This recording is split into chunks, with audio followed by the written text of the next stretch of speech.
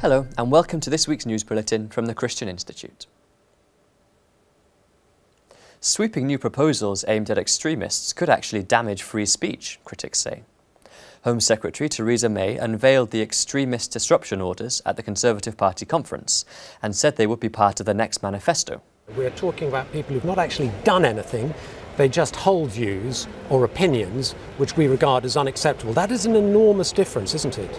Well, it's not just about somebody holding views, it is about people who are showing those views, who are using those views, inciting others. Mrs May said she wants action to be taken against people who seek to spread, incite, promote or justify hatred against others on grounds such as religion, sexual orientation and transsexualism. However, former Shadow Home Secretary David Davis and former Attorney General Dominic Grieve have both spoken out against the plans. And The Guardian and independent newspapers both criticised the proposals as dangerous and leaning too far in the direction of authoritarianism. The Christian Institute's director, Colin Hart, said the plans were unwise and unnecessary. This looks like a gagging order triggered by anything that breaches the tenets of the Equality Act. It's not hard to see how this could be used against Christians who believe in traditional marriage or ministers who preach that Christ is the only way to salvation. These plans are much worse than Section 5 of the Public Order Act. Alarmingly, they are even worse than Labour's religious hatred bill. There's no need for the Home Secretary to propose these plans. There are plenty of anti-extremist laws already on the statute book. Yes, we need to combat the Islamist threat, but this isn't the way to do it. You can't protect democracy by undermining the very foundations of democracy. David Cameron has again spoken of his unstinting support for same-sex marriage in an interview with the BBC.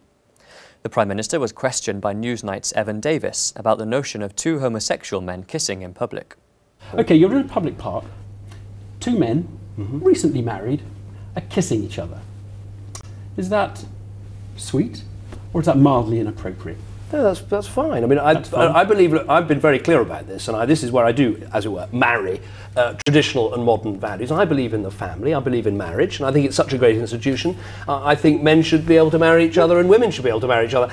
I've had some kiss each other in public as well. Yes, so if I can kiss my wife in public, I don't see why you can't kiss your husband in public. The Prime Minister has previously vowed to export gay marriage around the world, and earlier this year called on other countries to follow Britain on homosexual rights. A recent survey of Conservative councillors found 60% disagreed with the Prime Minister's push for gay marriage.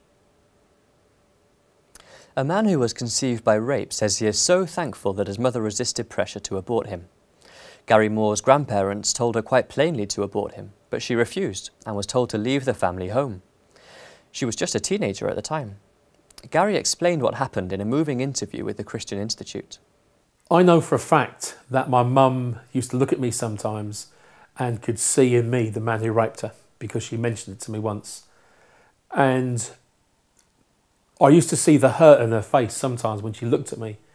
Looking back now, that only speaks to me about the incredible love that my mum showed me all that time, because she could look at me, see somebody who had hurt her so badly, and yet she still loved me for me. Gary's story is the latest in the Christian Institute's Choose Life series. You can find out more and watch other stories at christian.org.uk/choose life. Stephen Fry's boast about illegal drug taking is sad, silly and reprehensible, a commentator has said in a stinging criticism. In his new memoirs, More Fool Me, Mr. Fry brags about taking cocaine in Buckingham Palace and the Houses of Parliament. But commentator Libby Purves has said there is something very wrong about the TV personality using his friendly harmlessness to boast about years of deliberate illegal activity. Writing for the Daily Telegraph, she said her dislike grew as she read the detailed accounts of his drug taking. Purves also criticised his positive description of drug dealers. He has no awareness, it seems, that these cafe dealers are dependent on a hideous international trade. She commented that if the gatekeepers of fame took a sharper line with illegal drug users, people in the arts community would be helped. Purves was not alone in her criticism.